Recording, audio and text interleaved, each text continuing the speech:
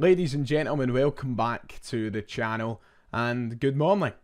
Yes, a lot earlier than usual here on Ryan118. However, we have a hell of a lot. It was an explosive Thursday night when it comes to the Celtic transfer talk side of things. We should probably get into this. What a way to start your day.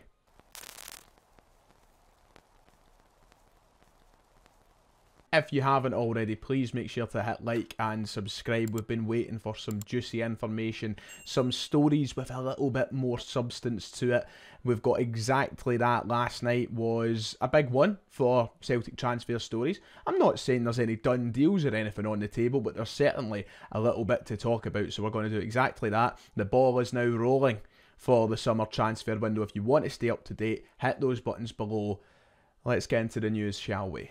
So, as I said, we've got a little bit to cover. Last night was a big night for stories popping up about Celtic's transfer window. We have an update on a potential goalkeeper, a potential centre-back as well, and that is where we'll start. As we know, Celtic looking for their new centre-back partner for Cameron Carter-Vickers next season. And an exclusive from Stephen McGowan last night has shed some insight onto who that could potentially be. This was the headlines in the Daily Mail last night. The £8 million Bournemouth defender Chris Mepham is on Celtic's list of targets as Brendan Rodgers eyes reinforcements. It also details that he is heading into the final year of his contract and Bournemouth currently rate him at £8 million and that Celtic's interest is in its early stages. No formal approach has yet been made.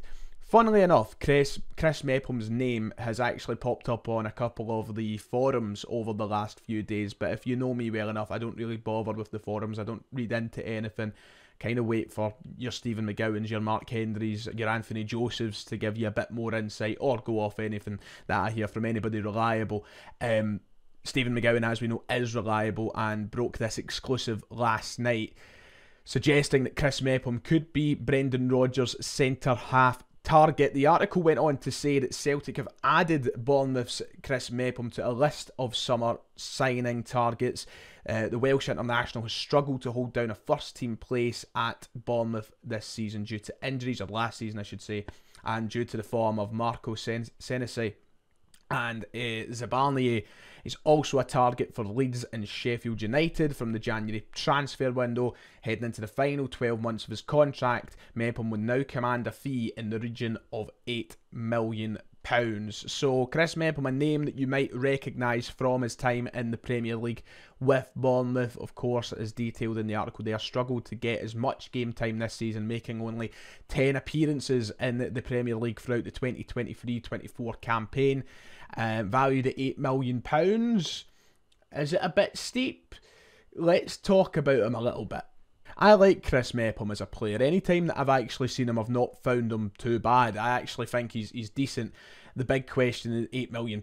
That's a hell of a lot of money. You're obviously looking at somebody to come in and join Cameron Carter-Vickers. However, funnily enough, he is a right-footed centre-half. He ain't a left-footed centre-half, which might be a big part of whether Celtic go for him or not.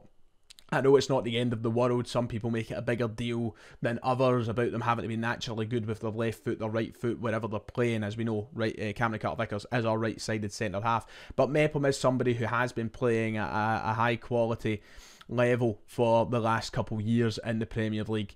And before this season, where he struggled with injury and due to the form of others, he was a regular in that Bournemouth side the season prior. He was in the team basically week in, week out, making I think just over 30 appearances in the 22-23 campaign. Somebody who I think that would really enhance our backline at Celtic.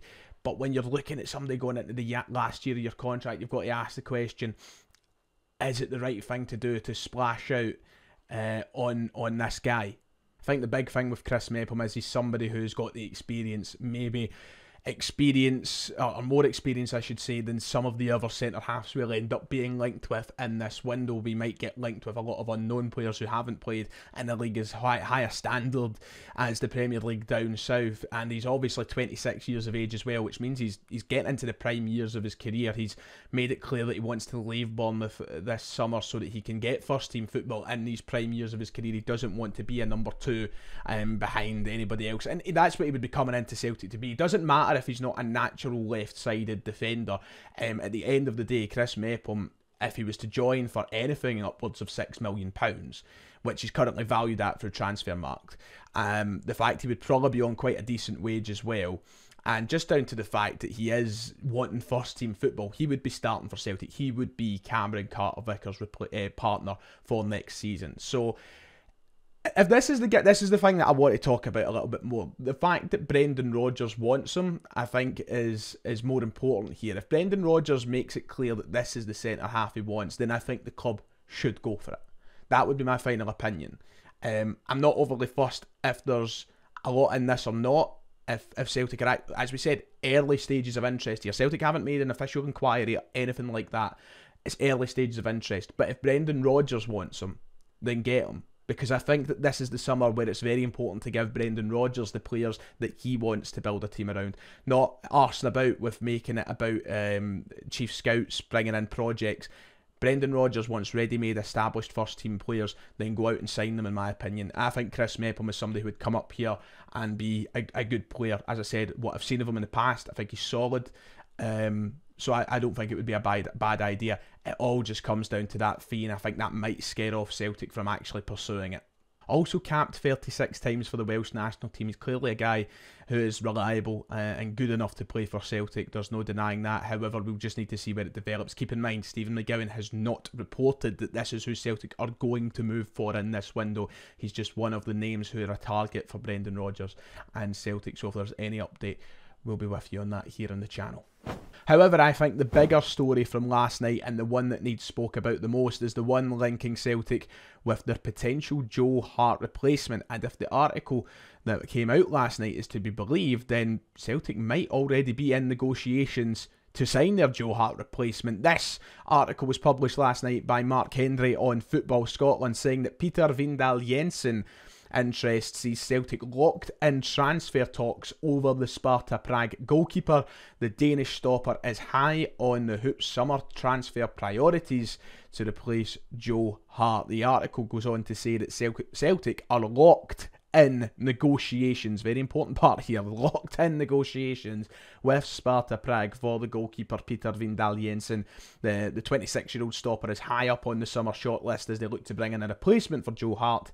Jensen managed 47 appearances for the club last season, having initially been on loan from AZ Alkmaar, but Football Scotland understands Brendan Rodgers is an admirer of the player and hopes to entice him into a move to Glasgow. It's also believed by Football Scotland that Sparta are loath to lose the player after agreeing to sign him on a long-term deal upon the expiry of his loan, but Celtic are keen to negotiate with his club in the coming weeks.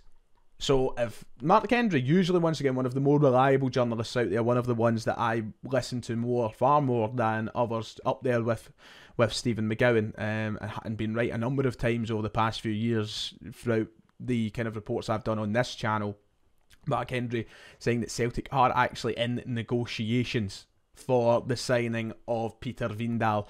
I think he's got a double barrel name. Everywhere else seems to call him Peter Vindal, but the Football Scotland article calling him Vindal Jensen. We'll call him Vindal for now. He looks good. I must admit, he looks good. A bit of a tricky one here, because I know a lot of you might be rushing into the comment section to tell me something about his current predicament in moving to Sparta Prague. So should we have a look at that? So as I said a moment ago from the Football Scotland article, he has made 47 appearances for Sparta Prague over the past season, but he's been on loan from AZ Alkmaar in Holland. However, it was a loan with an obligation to buy. So on the 1st of July, he will officially become a Sparta Prague player. His contract at AZ Alkmaar will be done. His new contract will begin with the Czech side. Doesn't matter though, doesn't mean he can't move on if the price is right and the transfer negotiations go well. It's not like because he's signing for somebody, it's impossible for us to get him. I've already seen some people saying, "Well, we can't get him because he's moving to Sparta Prague." This isn't Football Manager or FIFA. There's not a waiting period before you can start negotiating with players who've just moved to a club. It's very much possible for Celtic to get this done. If Celtic want him as much as this article's making out, it means that the cards are with Sparta Prague. They have all the power in negotiation, which is also mentioned in the article. This was if you scroll down, you get to this part where it says that Jensen is contracted a multi-year deal with the Czech Giants, and that means that Celtic would likely have to stump up a sizable fee to get their man, but they remain interested, and we understand he's one of the key targets for the club to have this summer. So, once again, apparently very high on the list, and as I said a moment ago with Chris Mepham, if Brendan Rodgers wants him, the club should go and get him. Also, I've never seen him play, so I'm not going to sit here and pretend. I've said this every year. Look, listen, I'm not the guy to ask if they're good or not. I do my research and I try and form an opinion of them as quickly as I can before I come on to do this video. I don't know the ins and outs of the keeper himself, of Peter Vindal, but what I do know from my research is he looks quite good. 6'4", a towering presence between the sticks. He made, as we said, a lot of appearances last season, including Europa League football, Champions League football as well. A total of 47 appearances with 15 clean sheets, helping Sparta Prague become both the winners of the Czech Top Flight and the Czech Cup as well. They won the double in the Czech Republic last year, and he was a massive part of that, the Danish keeper. He looks good, and I can see why he's probably one of the higher up targets out of a lot of the keepers we've spoke about. This is somebody who's maybe ticking a lot more boxes than others for Celtic. This is somebody who, number one, playing at top flight, winning trophies, winning league titles, playing in a winning team. Number two, playing in Europe, playing in the Europa League, playing in the Champions League. Number three, has that height. Number four, good age, 26. He's ticking a lot of boxes, whereas some of the keepers we've been linked with maybe haven't played in a winning side, maybe haven't played in Europe, maybe lack a wee bit of height. This is somebody who definitely ticks a lot of the boxes, and I can see why Brendan Rodgers probably wants to bring him in. Currently rated at £3 million with transfer marked. The move to Sparta Prague is going to come to a total of £3 million, which means I think that Celtic will need to pay maybe at least double this, considering he's just moved, he's on a fresh contract, which is a multi-year deal. I think that Sparta Prague, as I said, with all the cards on their side to play with, will probably demand a fee of maybe £6-7 million, maybe, which is to be expected in this current state of transfer economics. Of course, Sparta Prague made it to the last 16 of the Europa League last year, where they were knocked out by Liverpool.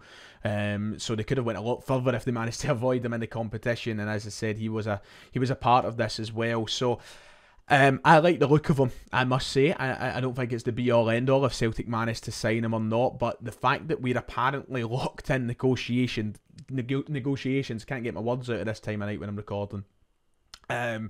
The fact that that's apparently the case, I think suggests this might be the one that Celtic really, really want. And usually when we get to the point in transfer rumours where there is actually concrete negotiations going on, it spells spells out a word or forms a picture that suggests that he could be Celtic's next keeper. So just keep an eye out. Finally, to end off today's video, we got an update on the current status of Celtic centre-half Mike Nawrowski. It was touched upon in the article surrounding Chris Mepham, but this was the original tweet that came out this afternoon, as I record, so yesterday afternoon by the time it's uploaded. It was from a Polish journalist, Sebastian this is a hard one. Let's just go with Sebastian, shall we? Sebastian said that Legia Warsaw are interested in bringing Mike Nawrowski back to the club. They contacted the defender, but he does not want to leave Celtic this summer. However, if there are problems playing regularly during the first half of the season, they may come back in again in January. So Mike Nawrowski, you know, being looked at by Legia Warsaw. There has been talk of him going back there on loan for the first half of the season. He doesn't want to leave. He wants to stay here from here till January to see what his place is looking like in the side. So it looks as though Mike Nawrowski will still be a Celtic player next year, as he should be. I like him. I think he deserves more of a chance. But January comes calling. Maybe he moves on. I don't know.